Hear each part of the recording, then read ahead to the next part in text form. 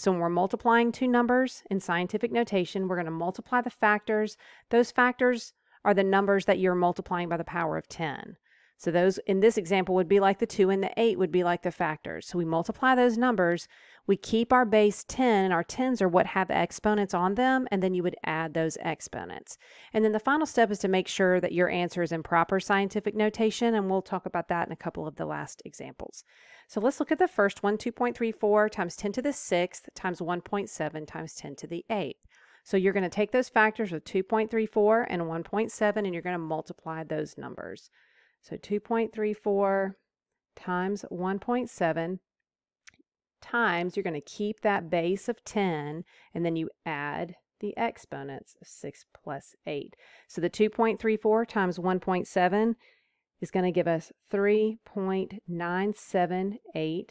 We keep our 10 and we add our exponents, which gives us 10 to the 14th.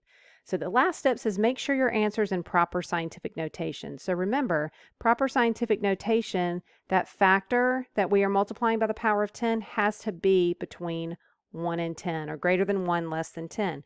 3.978 is between 1 and 10.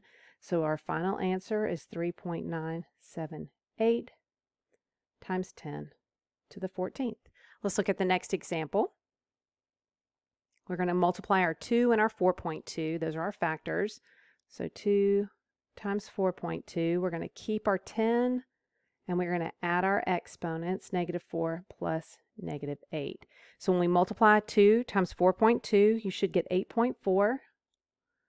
You're going to keep your 10, and you're going to add -4 and -8 to give you -12. Again, double check that factor. Make sure it's a value between 1 and 10. It is. 8.4 is between greater than 1 and less than 10. So our number is in proper scientific notation. There we go. 8.4 times 10 to the -12. Let's take a look at the next